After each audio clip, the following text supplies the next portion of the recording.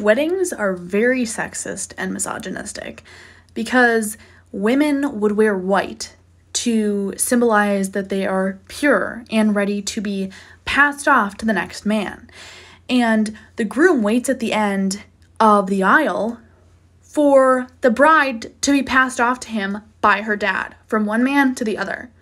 So when I get married, here's how it's going to work. I'll be wearing a purple dress to signify women's power and rights, because that's the color of it.